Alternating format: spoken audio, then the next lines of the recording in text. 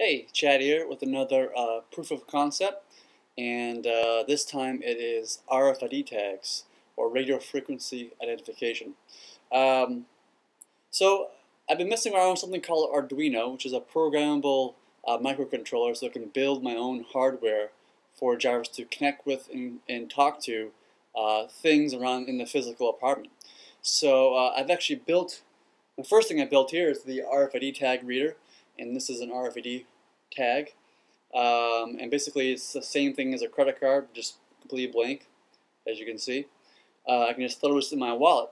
Now what I've set this up to do is that when I press this tag against the RFID tag reader, it will register it and then turn the lights on, or come out if I'm coming home, it's the exact opposite. So I'll show you, for example. So I'm going to take the tag here. Have a good day, Chad. Speech has been disabled. And as you can see, the lights went off and you can't really see anything anymore, but this is what happens when I tell Jarvis that I'm leaving the apartment. He sets everything up for me. So I'm going to go ahead and swipe that card again,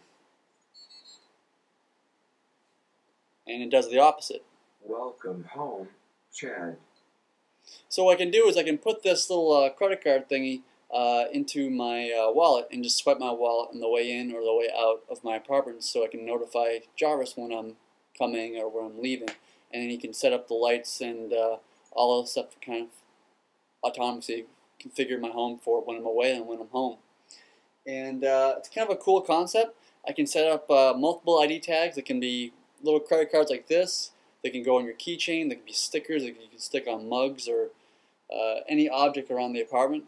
And I can set up any one of these ID tags to run any function within the Jarvis system. So I just want to show you that proof of concept, and stay tuned for more.